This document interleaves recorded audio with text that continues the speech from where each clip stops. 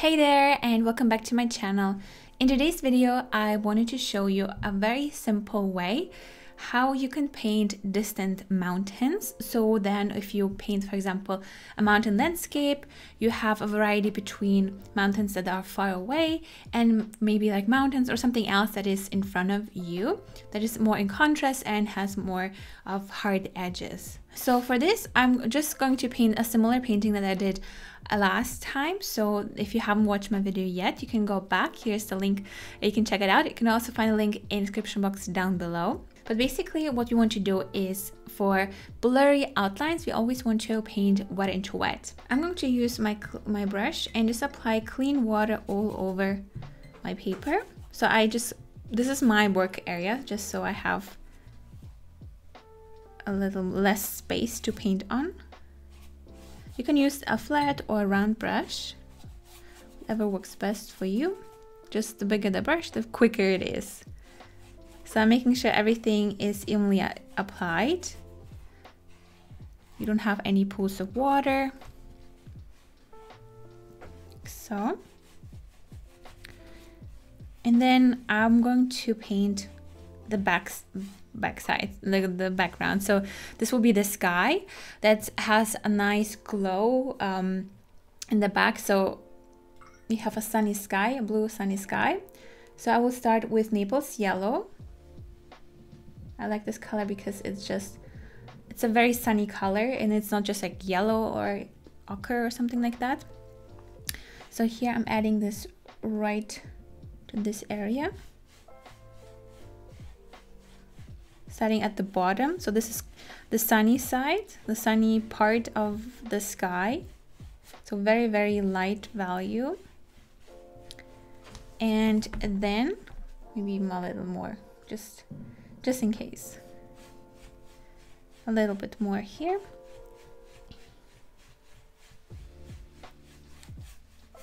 And then on top, I will add cobalt blue. We can also just use any other blue you have.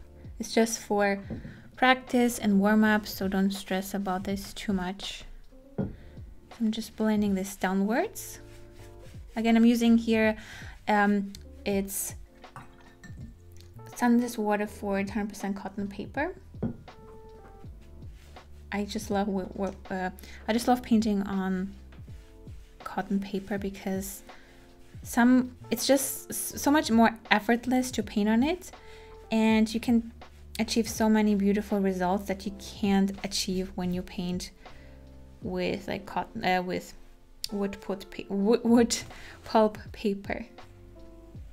So making sure everything is evenly applied. Now for distant mountains, again we paint wet into wet, and the goal is to really pay attention to how dry or how wet the paper is, how much pigment you have on your brush, and really balance this out. So if you have a lot of water and you add just a little bit of pigment, it will be very washed out. And the more pigment you use and the drier the paper, the more control you have and the more contrast you will get. And it's not just like fading out. So let's see, I will start with, let's say, cobalt blue again, just for exercise. And it's a very light value, relatively. Maybe add a little bit more water just to make it even lighter. So here, for example, slightly lighter. And then I just remove a little bit of the moisture from my brush. And let's say I will add a mountain here. So you can barely see even there's a mountain. So I just have a little bit of pigment, and it's just very blurred out, so you can barely see that there's a mountain. Now if I increase the pigment ratio, so now it's a little bit darker. Again, I make sure I remove excess moisture, and let's say I add another here. And now my brush just has pigment, but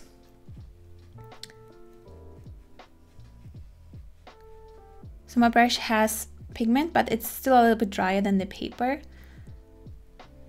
So it's actually like balance each other out. So now I'm just dabbing on my brush onto my wet paper.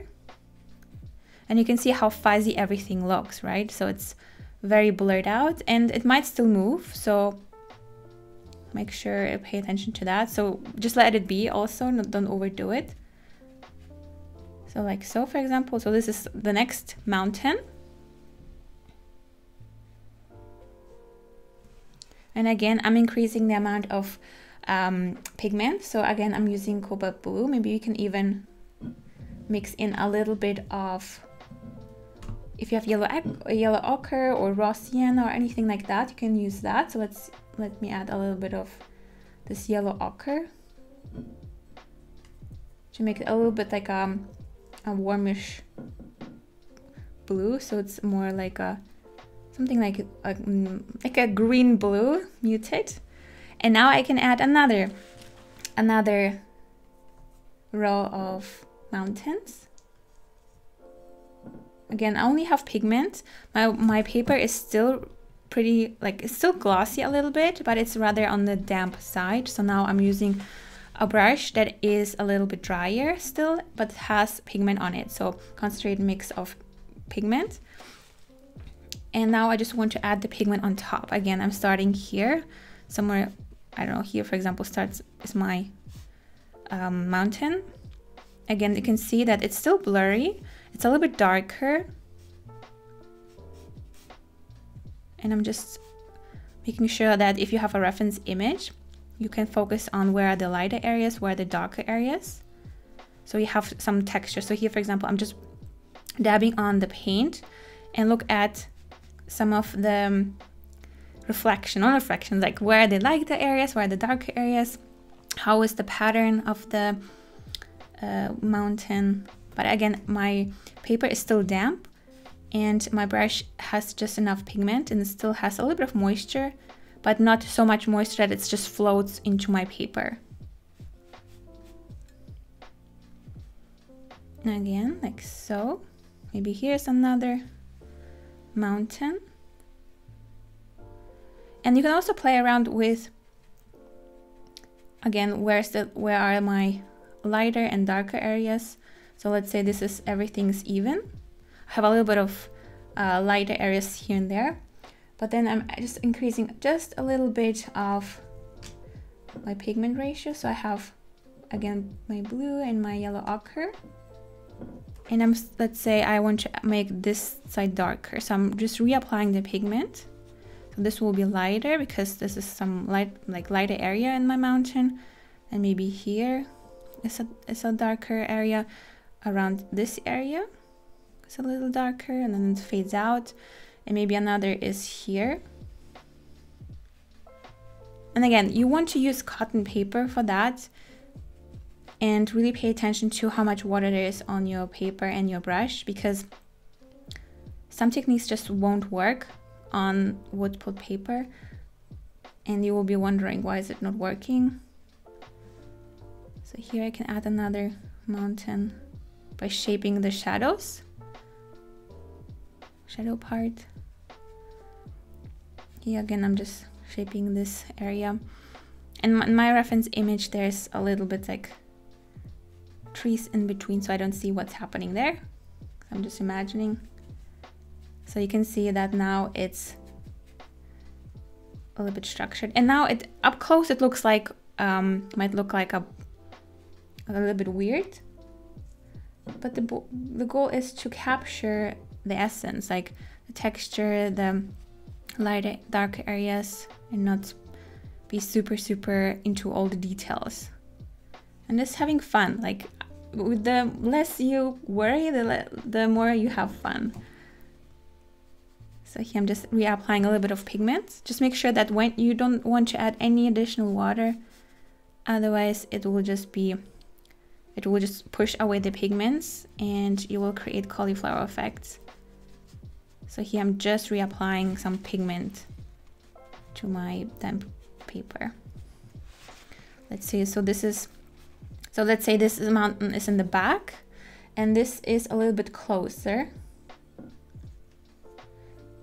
And the reason why I use a little bit of yellow ochre is because the closer the mountain gets to the viewer, the warmer they look. So here, for example, we have still trees and stuff growing, and the closer they get, the warmer they look, because the further, the more it's on the cooler side, because there's like this blue sky.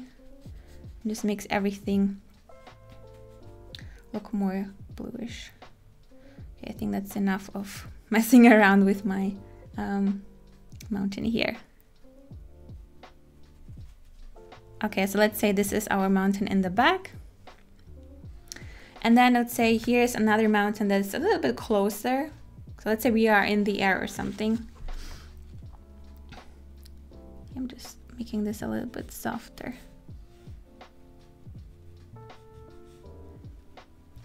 All right, so let's say now we are a little bit closer. So now we want to make it even more saturated. So again, I'm using this cobalt blue. You can also use ultramarine, works as well. And then I'm using a little bit, let's add a little bit of green. Why not? Oh, this is a little bit too vibrant now. Okay, I go back and add my yellow ochre. A little bit of water, so it's a little bit more liquidy, a little bit of Naples yellow. Now it's a little bit on the warmer side again. So here you can see it's bluish, now it's more greenish. And now what I will do is I will add another row here. Maybe add a little bit more blue. I feel like it's a little bit too greenish. So it's a little bit more, still a little bit cool.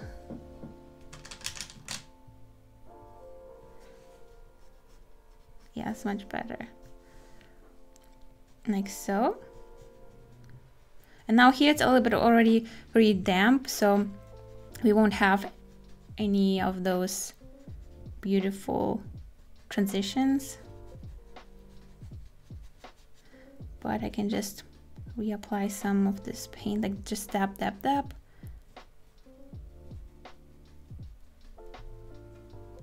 Like so. So now you can see that the closer it gets, the more saturated the color becomes and warmer, and it's more in focus. So here we have a very blurry, then it becomes a little bit more, you can see it a little bit better. This gets a little bit more visible, and then you have these here, for example.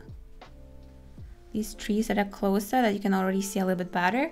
And I will add a little bit of indigo.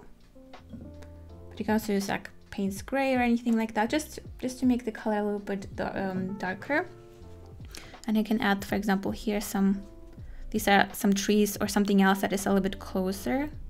I'm just dabbing on my paint just very loosely, like so.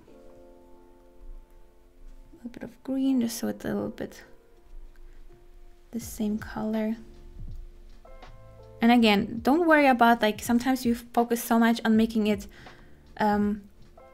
like super realistic or super detailed, but watercolor is a loose medium, and just really allow yourself to play with that. So here, maybe add a little bit of just a little bit of yellow ochre. So we have a little bit of this warmish green looking through. You can even lift off some paint, so we have a little bit of reflection going on. So I'm using relatively clean brush, and for example, we can add some reflections here, just a little bit. Maybe even blend something out just a little bit.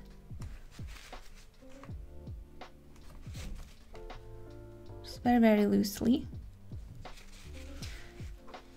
And then let's say we have, this is further away, and now this is more like closer to the viewer.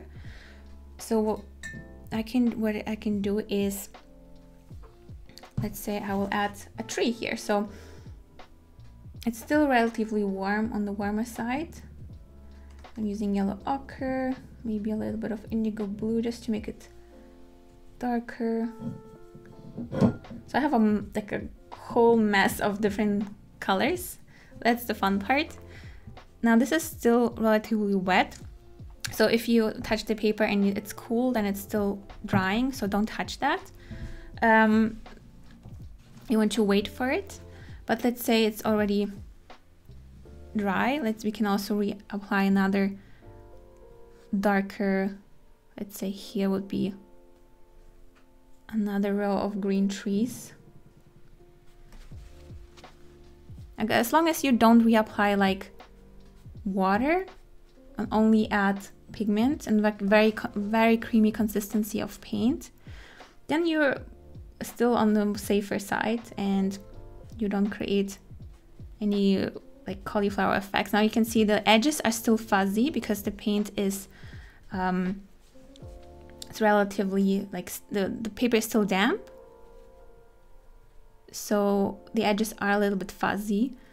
Once the paper is completely dry, you will notice that you will get rather those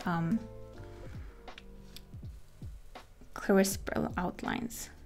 So I'm just dabbing on those little trees in front.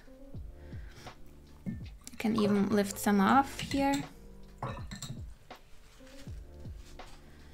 just to add some reflections here and there. So I'm using a dry brush, like a damp brush rather, and lift some of this paint here. If you paint, for example, first with a yellowish green, let's say I have like yellow ochre, this would look through and also look very beautiful. All right. Now let's say let me dry this quickly, and then we can re-add some crisper outline, so you actually get to see this contrast between these blurry mountains and the crisp outlines from those trees that are closer to the viewer. Now once everything is dry, now that we add the paint on top, everything will have crisp outlines. So in this case, I will just use some leftover paint that I have here, some green, some indigo. And then if you now go in with a very concentrated solution, so here, for example, it's a very dark green color now. You can see it's very dark compared to all these different colors. Now, if we go in and paint the trees, in comparison, we have crisp outlines. So maybe that's here. I like to place it somewhere in the rule of third.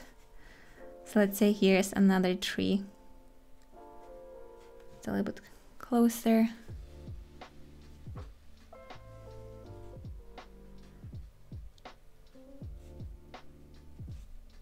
I'm just dabbing this on. And here's another tree. So I can see all these little details much more like better. Everything is crisp. All these little lines are crisp and have a contrast between these blurry lines and the thick, the crisp lines. And here maybe you can add on this side, maybe here one. Just dabbing this on here.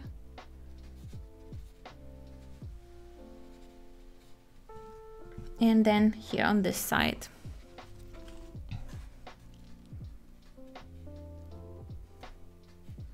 Maybe even one that goes a little bit up here.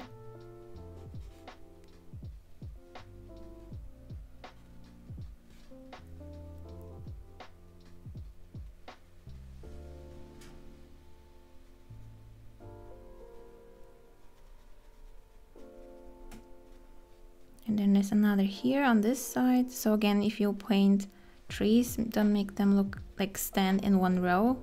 Change up the height, otherwise it will just look very unnatural. And even my lines here when I paint these trees are very loose and rather messy, because I just want to capture again the essence that, okay, these are trees, this is how it looks. And yeah, this is how it looks.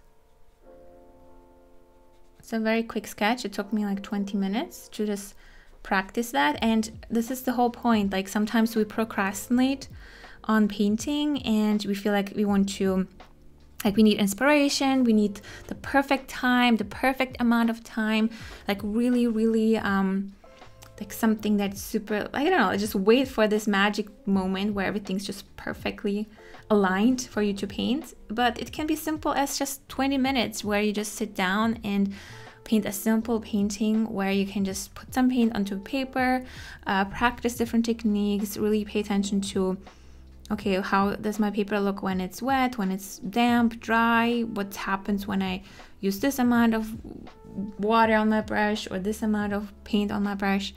Just little things like that. You don't have to paint a whole huge painting every time you sit down. It can be just elements, like here for example I showed you just a few simple elements. I just painted one row at a time, still on wet paper, and then added some details to the painting at the end. So don't feel like you have to sit down for ages or paint a huge painting.